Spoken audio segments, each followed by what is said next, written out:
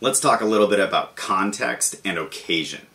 Now these are two very related things, and you can use both words just fine in rhetorical analysis. But they're really worth thinking about because it helps us understand what's happening within a narrative, within a rhetorical situation. So of course, as you know, as we've studied, you have the speaker, the audience, the topic, you have pathos, you have ethos, you have logos.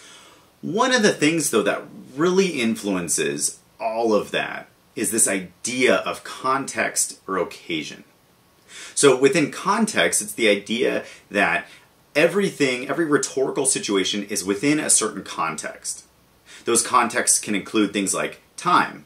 What year is it? Because something I say in 2020, as I record this, versus something I might have said in 1820, has a much different context.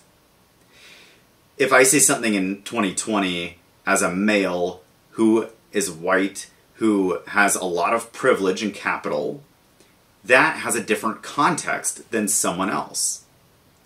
All of those elements affect the context. And the challenge for the reader within a rhetorical situation is to understand that context fully. Because typically the speaker in that circumstance implicitly knows the context.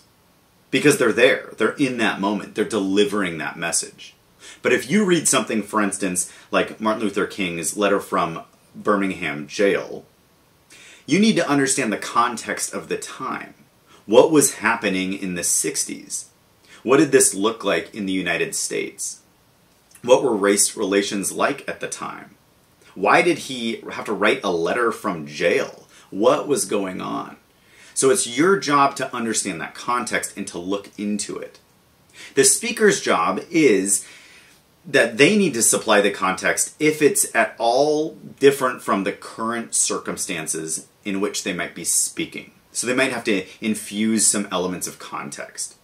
For instance, the occasion. Why are you here? What's the moment that you're doing this for? Why are you giving this letter, this speech, this illustration? What is the occasion that you need to do this?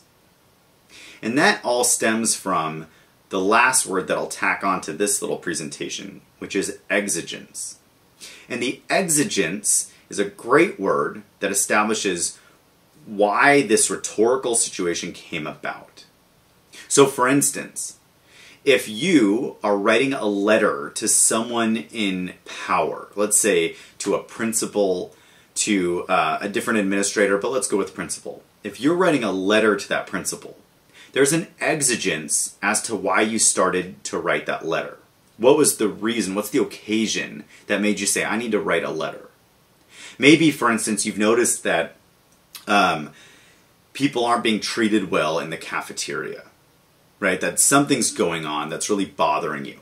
And so you're bothered. That's the first step, right? You have that emotion of being bothered. And you're like, oh man, I have to do something about this.